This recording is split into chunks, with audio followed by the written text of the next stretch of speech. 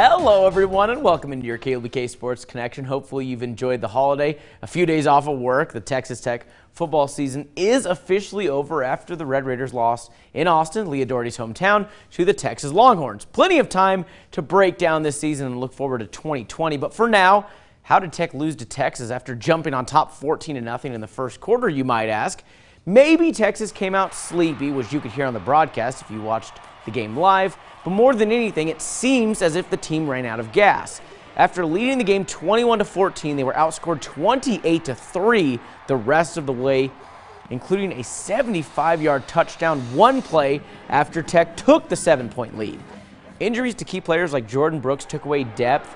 Once Texas was rolling, the explosive Red Raider offense didn't seem to have the same sizzle, leading to a disgusting 25-point loss. I think we got tired at some certain spots, and we didn't tackle very good in the second half. I thought we tackled well most of the year, but it wasn't real good today.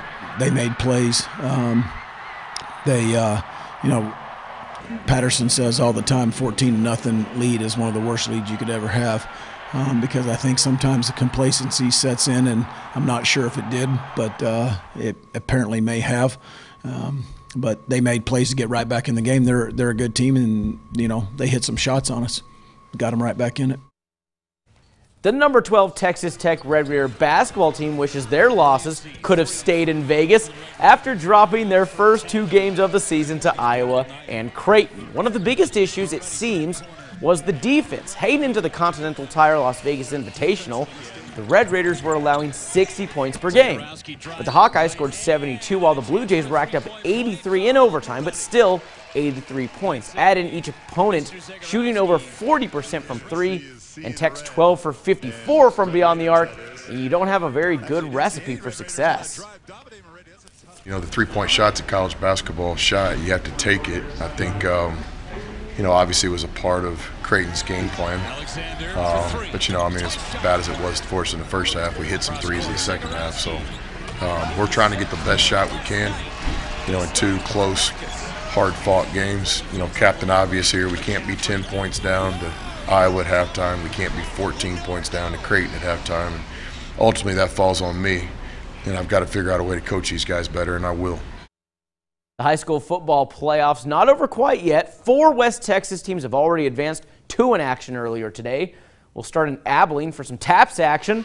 The Lubbock Christian Eagles facing off with the Colleyville Covenant Cougars. Great alliteration. Early in this one, Eric Myers punches in a 5-yard Cougar touchdown, and the Eagles are down 6-0. Now still up 6. Cougars driving, a little pass to the side here to Josiah Malcolm. He gets the hit. That causes a fumble. Zeke Lott is there to pick it up. That's an Eagles ball.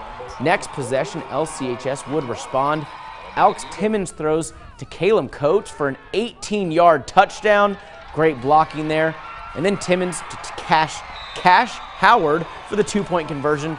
Eagles go on top 8-6. They would never trail again. Lubbock Christian rolls in this one back to the TAPS state title for the first time since 2004, beating Colleyville Covenant 63-32. They will face off with Geneva in the state championship.